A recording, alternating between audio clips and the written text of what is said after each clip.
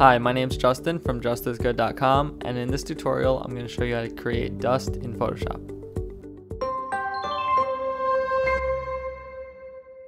Alright, so this effect's pretty fun to do and it's simple. It doesn't require any manual drawing with the brush or pencil tool.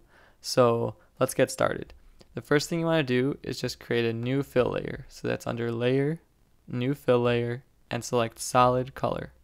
Hit OK, and then you want to make it a solid black layer.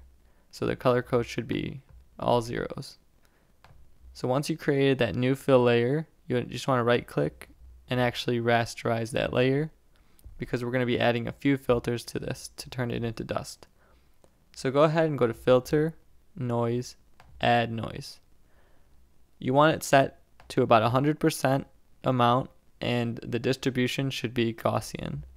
Also make sure you have monochromatic checked. And go ahead and select OK. It should look something like this.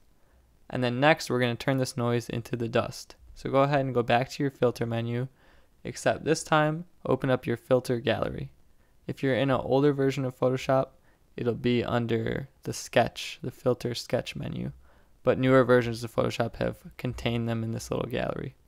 So under the sketch menu, go ahead and select torn edges. And here you want to play around with the image balance, smoothness, and contrast until you get something that looks like this. So the contrast I'm using is 23, the smoothness I'm using is 12, and the image balance I'm using is 9. Play around with it to your liking. You can make the effect stronger or weaker, but those settings work well. So go ahead and select OK, and now you have some dust. But we're not done. We want to add another thin layer onto that. So go back to Filter, back to Noise, and click Add Noise again. Hope you're following me here. It's kind of going in circles. But this time, instead of Gaussian, stick everything the same, except this time, just turn the amount down to about 10%. And then select OK. So that's our first layer of dust. So go ahead and go ahead and change the blending mode from normal to screen. So now we have our dust and flecks, but let's not stop just yet. We can actually duplicate this layer. You can right click and duplicate it. And actually we're going to add a little bit of a grainy texture to it, because we're going to go to Filter, Blur, Motion Blur. Just keep it at a 0-degree angle and turn the distance all the way up to 2000 pixels. It's going to create these kind of noisy streaks. And then you're going to distort those by going to Filter, Distort, Wave. Here we're going to give those streaks a little bit of a wave and a grainy pattern.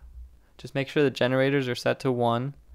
The wavelength, do the minimum at 500 and the maximum all the way up to 999. Amplitude, keep it 1 to 999. And the scale 1 to 100%.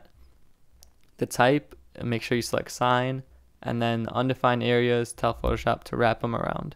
So you can randomize that a few times. You can actually kind of see what it's going to look like. Just try to get one that looks a little realistic and not too crazy out there, and then select OK. And once you have that kind of grainy, almost like if you cut a tree open, that kind of texture, you can actually just turn the opacity of that down to about 25 to 50%, depending on your liking.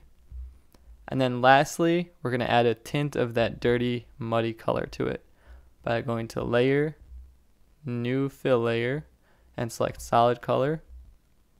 Except this time, try to imagine like what the page of a dirty old book looks like. That kind of yellow, really light yellow color. I'm going to use FFCDE and select OK, and then set the blending mode of that layer to multiply. So that gives the whole thing like a kind of yellow tint, kind of makes it look a little bit more dirty and vintage. So there's your finished effect. It's definitely a fun way to add a layer of dirt onto any photo you like, and it's cool because you get a random result each time. If you did like this tutorial, visit www.justisgood.com and also check out my other tutorials. Also, you can find me on Instagram, Facebook, and Twitter at justisgood.com. Subscribe to my YouTube channel to stay up to date whenever I post a video. And as always, thank you for watching, and I'll see you next time.